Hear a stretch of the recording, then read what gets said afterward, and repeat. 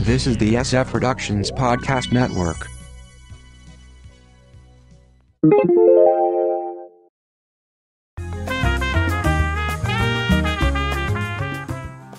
Dare to enter the movie Dead Zone. From the Pop Culture Bunker, I'm Mindy. And I'm Mark. You can check out our audio podcast, How I Get My Wife to Read Comics, on iTunes or on our website, sfpodcastnetwork.com. Well, we're now in what is unofficially known as the Dead Zone in the movie industry. Mm-hmm. We're past the Oscar nominations, and it's before the end of March. Right. So at this point, by mid-January, all those movies that were released, like in limited release in late December for Oscar consideration, have all been out in wide release for a couple weeks now. So what's happening? It's just these movies with poor expectations are being dumped. Right. Anything that they couldn't fit in somewhere else, or that, oops, we have to release this because we made it, let's put it out now. Or it's been sitting on the shelf for a long time. Right. So are there any worth seeing? A few have already opened. Yep. Starting with Mordecai. Right. This was very oddly promoted, I thought. Yeah. Yeah, we have Johnny Depp as playing this typical Depp character. Yes. Very vague. Yeah. It's based on an unknown in the U.S. book series. Right. Virtually unknown series of books. Yeah. It's just weird. So can Depp carry that type of movie? Well, not so much. Yeah. Because in its first weekend, it got $4 million. The movie cost $60 million to make. I just think everybody's pretty much over the Johnny Depp being weird thing. Yes. Yeah, you need to find a new hook. Mm-hmm. The Boy Next Door. Jennifer Lopez as a gym teacher? That's what I understood. Who accidentally or sleeps with a student or something like that, and he starts stalking her, and this guy looks like he's 30, and then he's in her high school class? Right. Well, it got second place in its first weekend, got $15 million.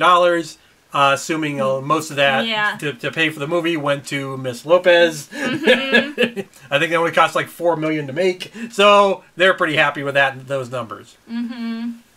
Then there was Strange Magic from the mind of George Lucas, who apparently only had one good idea. I feel bad for George Lucas. I mean, he has a ton of money now, but poor George. But really, it's an animated movie. I don't understand why you would release it in the middle of a school month, you know? And it made $5 million in its first weekend. And so that's, enjoy your time on DVD.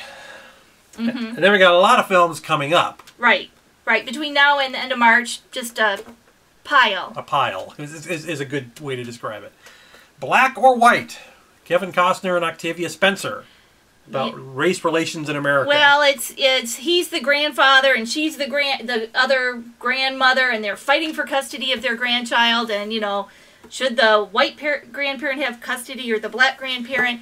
It sounds like it should be an Oscar movie, but it must not be because it was released in January. Early. Yeah, way too early, and it's one of these message movies. Yeah. There's Project Almanac. It might also be called Welcome to Yesterday. I did a little research. It's one of those two. Wow. Butterfly Effect meets Blair Witch Project. Yeah. It's a time travel movie, found footage movie. I am not going to be watching that one. Be sure to get the Dramamine, because I'm sure there's going to be a lot of shaky camera work. Mm-hmm. Jupiter Ascending. Independence Day meets Twilight. Mila Kunis stars. That's not something you want to hear. Well, I don't know. Some people like Mila. Sci-fi spectacular in February. Never mind. The only positive for this movie, the studio plans to show a Batman-Superman teaser beforehand. So, see the teaser, skip the movie. Yeah, okay. Seventh Son, a 3D fantasy based on the book The Lost Apprentice. Apparently this movie was a victim in a switch of studios. Legendary had it with Warner, and then they moved over to Universal, and this got lost in the shuffle, and now they're dumping this film. Yeah. SpongeBob, the movie Sponge Out of Water. Yeah. Now, again, animated movie being released in the middle of January. Maybe it's not really for kids. Yeah, it must be going for the other audience, which is, of course, stoners. It's interesting that it's not yet rated, and it's 2 weeks from release as of this taping. And all the kids are going to want to go see it, but then it's going to end up being, rated for the stoners instead. Yeah, PG-13 or something. And speaking of ratings, 50 Shades of Grey. Yeah, so the question is, will the women who read this, the housewife porn, show up to see it in public? Yeah, it's R-rated. And based on everything I've heard, if it was faithful to the novel, it would be lucky to get an NC-17. Indeed, yes. So I won't be going to see it. I didn't read the book either, though. So when I knew it was based on Twilight fan fiction, so perhaps it will attract the Twilight crowd as well. Yeah, possibly. Yeah. Kingsman: The Secret Service. Now, this is one I do want to see. Absolutely. Colin Firth, Michael Caine, Mark Hamill, and Samuel L. Jackson. We saw a trailer for this last summer. Yes. And apparently the studio is looking for a spy franchise out of this. The movie was delayed. Well, I guess the weekend it was supposed to come out, there were like 5 other big movies coming out, and they decided to pull it. This was the earliest they could do it.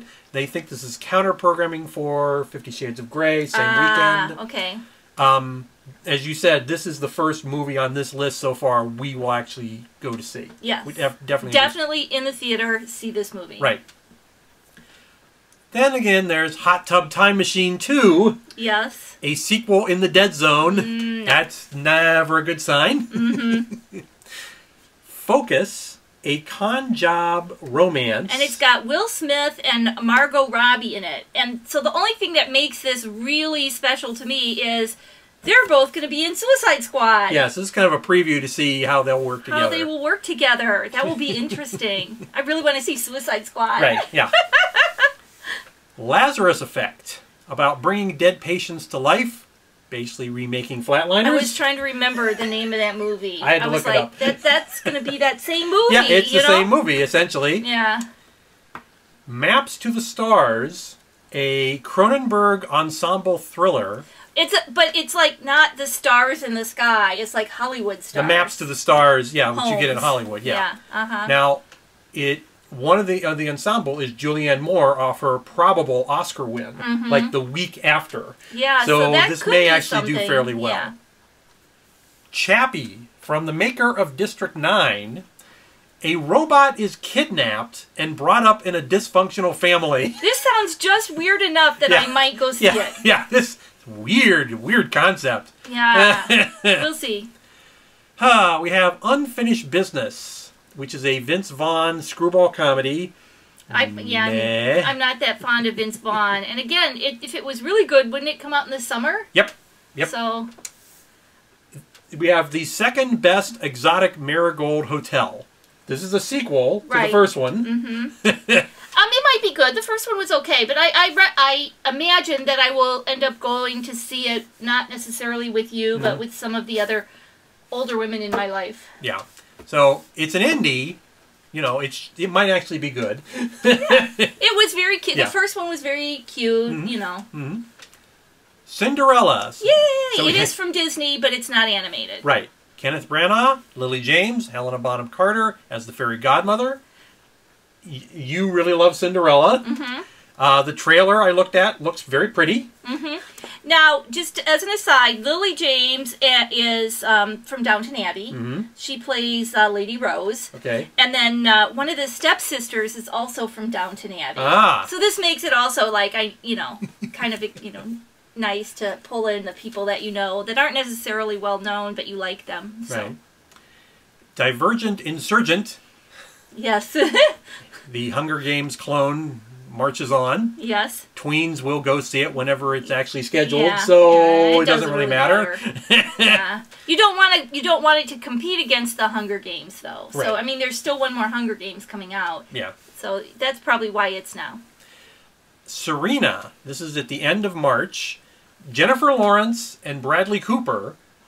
So it's like, this movie has apparently been on the shelf for 2 years. Well, and then that's why they're pulling it out, I guess, because Jennifer Lawrence and Bradley Cooper are both on a real upswing. Yeah, absolutely. I don't know. And have been for a while. So that gives you an idea how bad this movie must be for big stars like that, and have that movie just sitting on the shelf somewhere. On the shelf. It'll be interesting. Is that a remake of Serena, or is that something else? I don't believe so. Okay. Yeah.